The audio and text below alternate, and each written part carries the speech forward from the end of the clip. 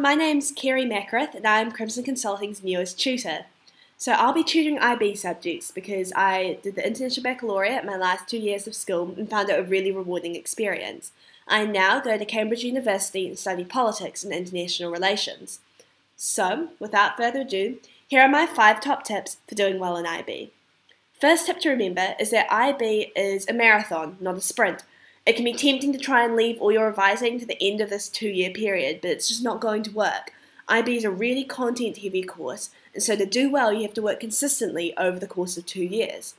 The flip side of this, of course, is that you also need to make sure that you don't tire yourself out in the first year. Just maintaining a good balance between work and life is especially important in IB. Tip number 2.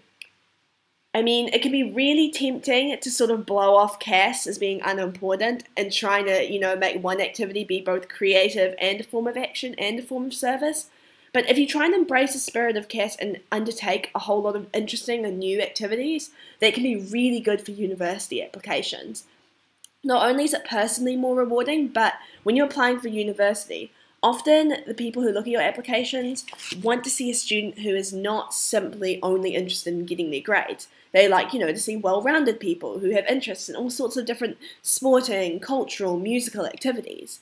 So an example of this is Model United Nations is really popular at the moment, especially I think amongst the American universities, for what it shows about a student's public speaking abilities, but also their interest in world affairs.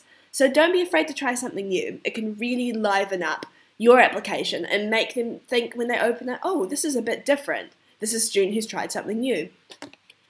Point number 3, choose your higher level subjects wisely, because the higher level subjects are genuinely very challenging and very content heavy. You'll be spending a lot of time on these subjects.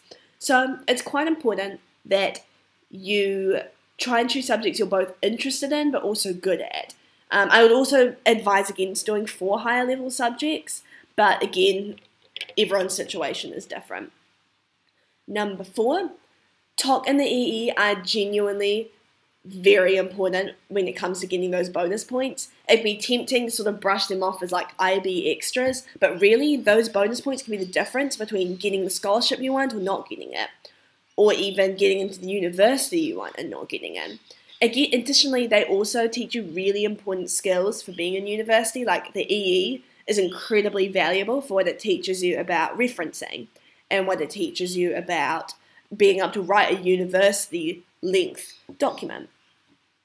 And number 5, really important to remember also, is this kind of links to the idea of IB being a marathon, is that at your end of year exams, it's really important that you budget in enough time for you to study up all those topics in the first year you might have forgotten.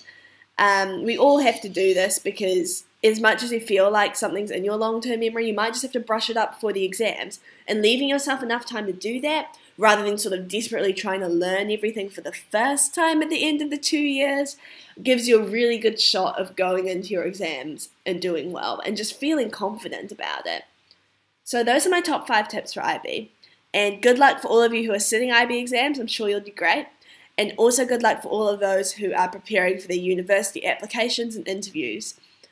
As someone who's at an overseas university, I can honestly say it is such an amazing and rewarding experience and something I really highly encourage you to go for. I never thought, that I never really imagined myself at an overseas university like Cambridge, but it's honestly completely revolutionized the way that I think, the way that I learn and study, and just all the opportunities I'll get. So I strongly encourage you all to apply, and if you do have any questions, then come to Crimson Consulting.